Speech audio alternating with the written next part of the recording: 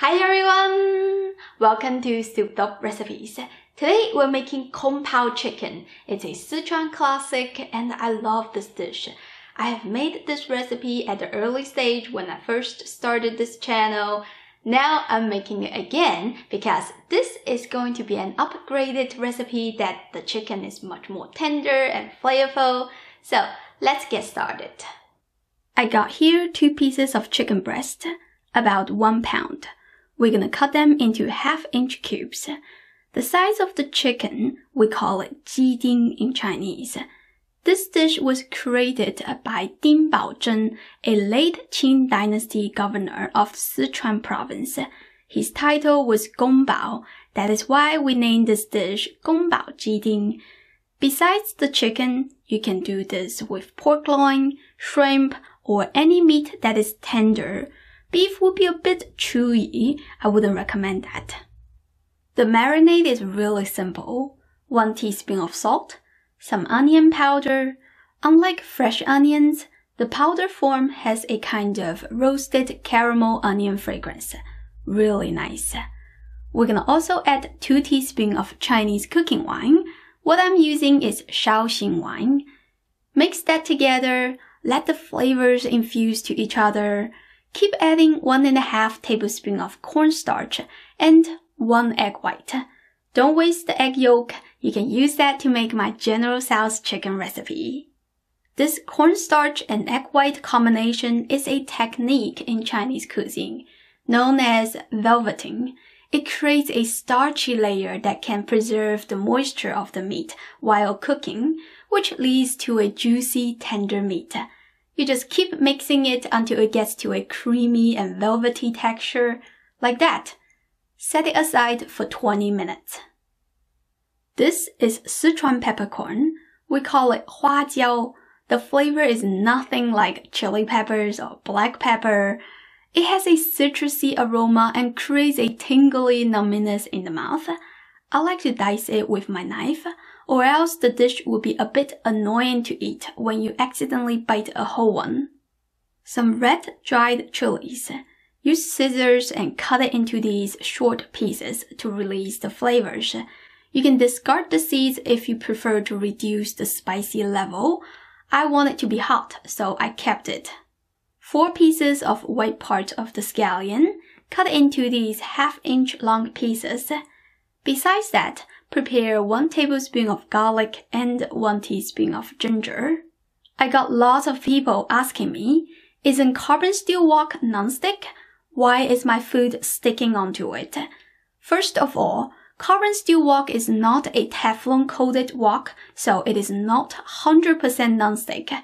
Second, I will show you how to use it correctly. Start with heating your wok. When you see there is smoke appearing, you can add the oil. Give it a toss so the oil covers the bottom. Wait for it to smoke again. That means the wok is hot enough. Then you can add the chicken.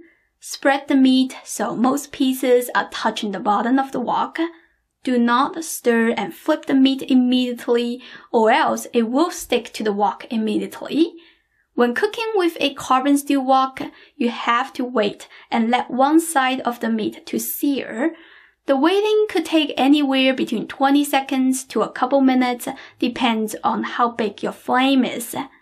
Once it is nice and golden, the wok will release the food easily. Just in general, if you use the carbon steel wok correctly, you will be surprised by its beautiful performance. But the meat that we are cooking today is marinated with starch, and starchy ingredients do have a higher chance of sticking. As I am stirring, some of the starch don't have enough time to set, so you will see some little bits sticking onto the bottom. Those should come off when it gets to a golden color. If not, 10 minutes of hot water soaking will get it off.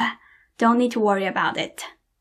Carbon steel wok has a lot of cooking benefits, especially in Chinese cuisine, which I will talk about it in another video. If you're interested in buying a wok, I'll put the link in the description. Go check it out. Once the chicken is cooked and you got some nice brown color, you can turn off the heat. Take it out. I like to till the wok a little bit so the excess grease will be left in the wok.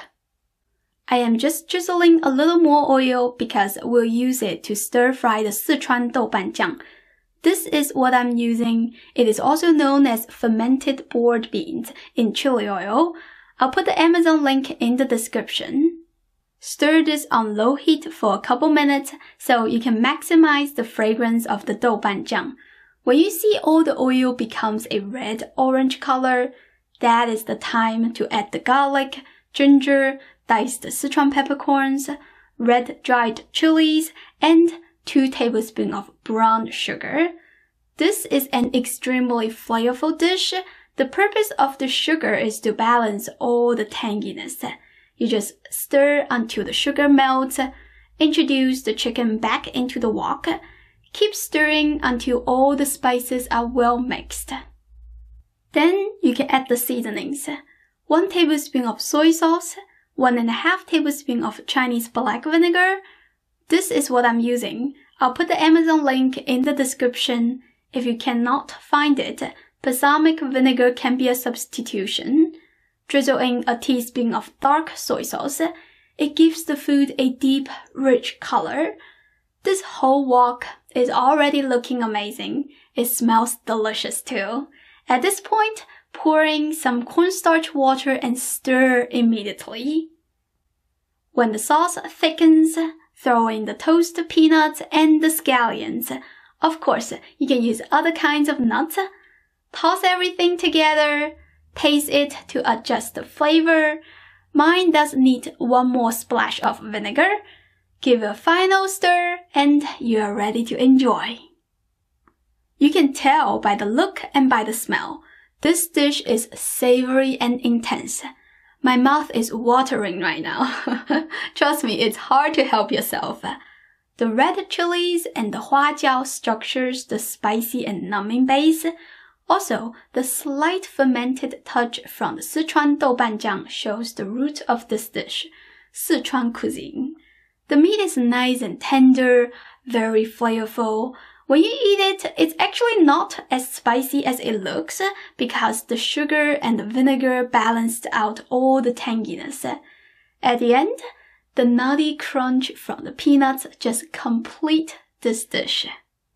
I hope you give this a try soon. If you did, leave me a comment, let me know how it goes.